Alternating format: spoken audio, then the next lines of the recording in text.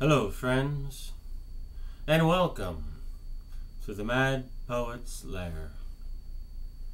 Tonight, I am going to read you a poem by Alfred Lord Tennyson entitled Charge of the Light Brigade. Half a league, half a league, half a league onward, all in the valley of death rode the 600. Forward the light brigade, charge for the guns, he said, into the valley of death rode the 600. Forward the light brigade, was there a man dismayed? Not though the soldiers knew someone had blundered. Theirs not to make reply, theirs not to reason why, theirs but to do and die. Into the valley of death rode the 600.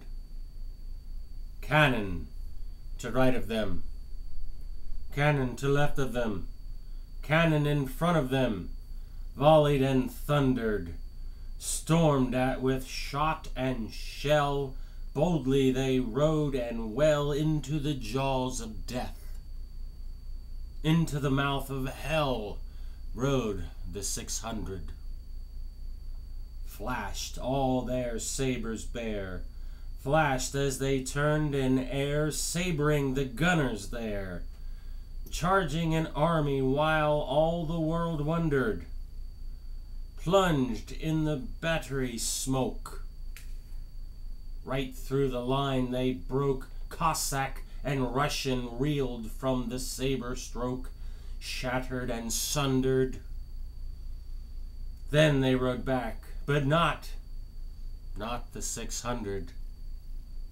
Cannon to right of them, cannon to left of them, cannon behind them, volleyed and thundered, stormed at with shot and shell, while horse and hero fell that they had fought so well, came through the jaws of death, back from the mouth of hell, all that was left of them, left of the 600.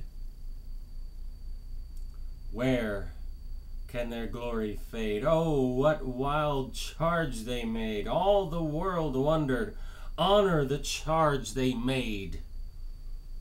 Honor the light brigade, noble 600. Until next time, friends, this is the Mad Poet saying, beware the cannon fire, and I love you all.